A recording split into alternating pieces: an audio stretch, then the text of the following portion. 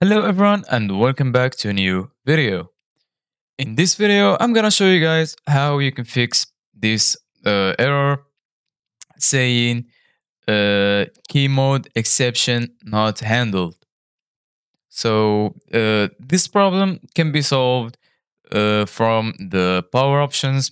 So first thing you can do is press Windows plus R and then type Control, or you can go to the source menu instead and then go to the search bar and search for control panel.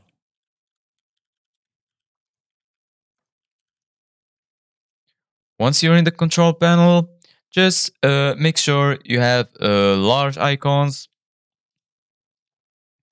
and then go to the left and you're gonna find power options.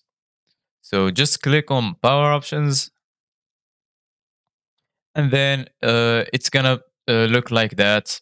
And as you can see guys, in the left you can see control panel home, choose what the power button do, create a power plant, choose when turn off the display, change when the computer sleeps.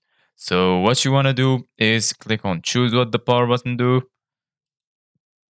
and then as you can see guys, from here you're gonna find uh, change settings that are currently unavailable.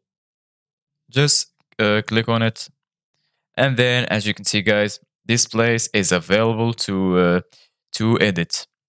So first thing you gotta do is go down to when I press the button, the power button, make sure it's on shutdown, and when I press the sleep button, sleep.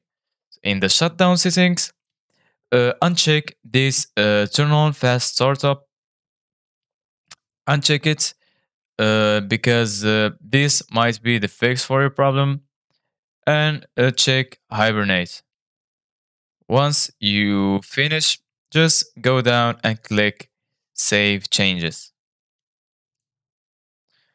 Once you've saved changes, just click on X and then go to Start menu and make sure you restart your PC. So this is it guys for today's video. Thank you guys for watching. See you in the next video.